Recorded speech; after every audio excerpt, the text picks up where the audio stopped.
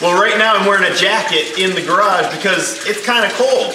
It's in the low 40s right now. Well, I want it warmer than that, so we need to increase the efficiency of this system so we capture more of those solar BTUs.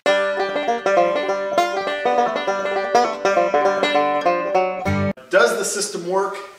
Yeah, but not very well. So I'm relying on the heat transfer rate of this heat exchanger to grab all those BTUs. And I can tell you, it's not that great.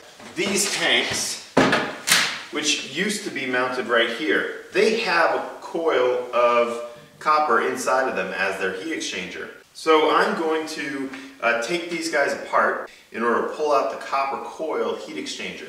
I have 3 of them, and then I should be able to fit those 3 coils of copper into this tank, and that should give me some pretty good heat transfer rate. I'm hoping that works, and we'll see.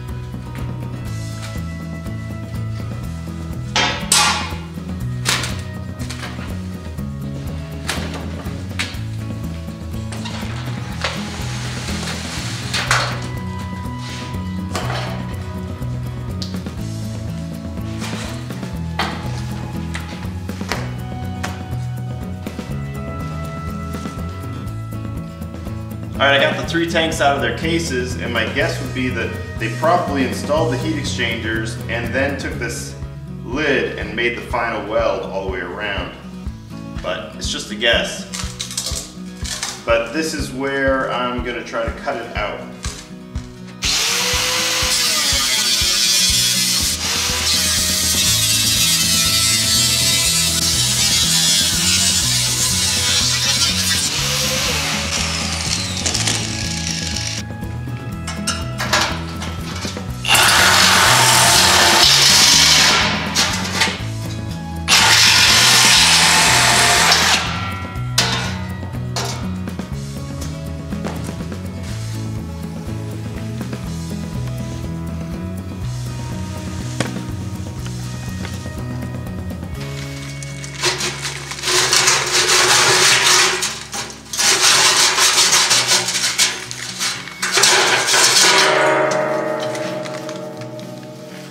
So yeah, that went easier than expected. I was able to pull out the copper coil heat exchanger, and 2 more to go.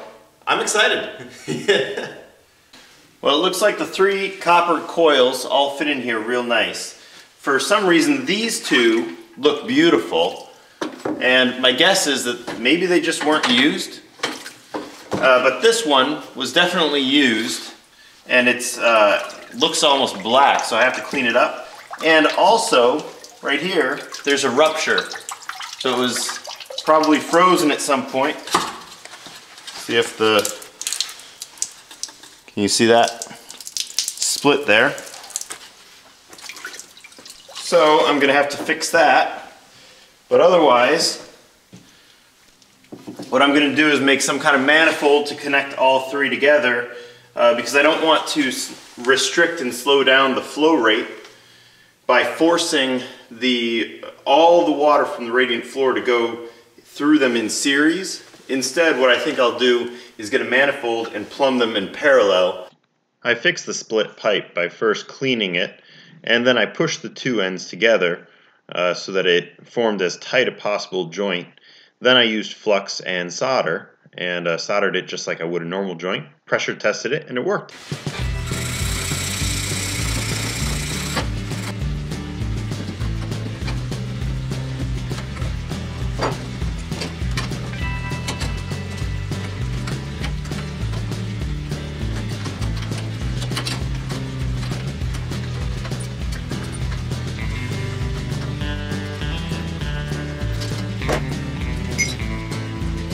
put on an expansion PEX fitting and soldered those on. Also, in the bottom, I tossed in a bunch of 2-inch PVC. Now that's coming off of long conduit like this guy. And I tossed those in for 2 reasons. One, because I wanted to raise the heat exchangers up higher because the hotter water will be towards the top. But also, second reason is because down there is where the water comes out from the bulkhead fitting.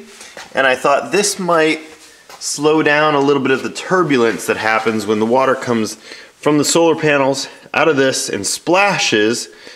Maybe the pipes down there would just help buffer some of that turbulence so that the coldest water goes to the solar panels and the hot water can be here where the heat exchangers are. I even cleaned up these ends for those. Got them all situated. I like what they are. Now I'm going to cut out some rubber for the lid. Here's the rubber for the lid, and I've got them all marked where the pipes are going to exit, so I can cut those out.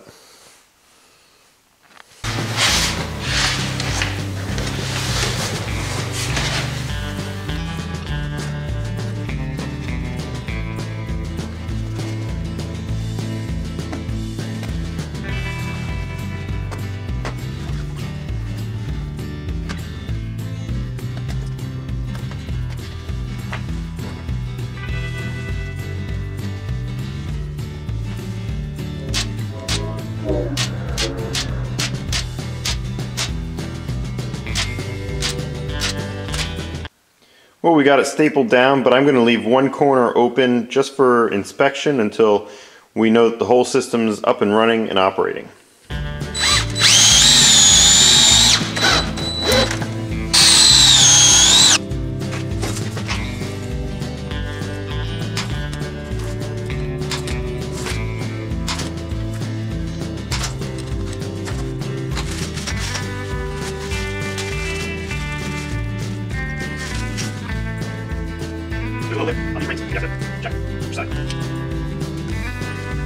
So now what I'll do is I'll expand them, put them on each.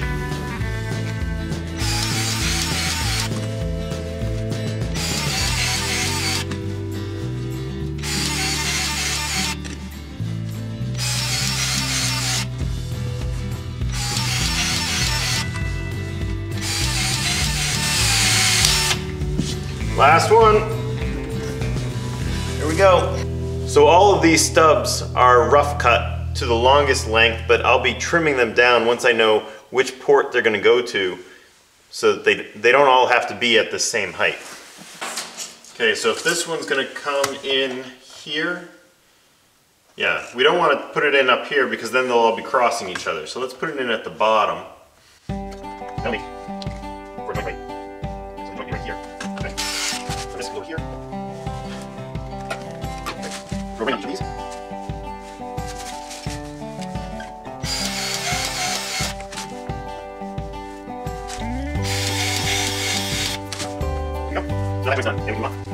In this case, I'm actually reusing these elbows from before.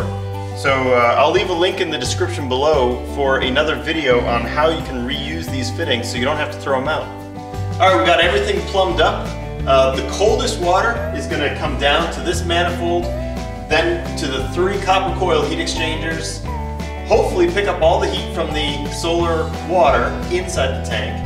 Then it comes up to the bottom of the stainless steel heat exchanger where it's counterflow with the solar water, and then it goes down to the radiant floor. So I'm hoping that we pick up as many BTUs as possible before that water goes back out to the solar panels. I want that solar water cold before it goes back to the panels to pick up as many BTUs as we can. Check out my other videos in the series if you do like this type of stuff. We're trying to heat this whole garage using just the solar panels we have. And by the way, if you're planning on trying something like this, my recommendation is just build your own tank. I would have saved myself a lot of headache if I just built my own tank instead of trying to repurpose old tanks. Yeah. If you like these videos, please like and subscribe. If you have any questions, leave them in the comments below, and I'll leave a link to the playlist where you can see building this whole system and some of the failures I had along the way, and hopefully you learn from my mistakes.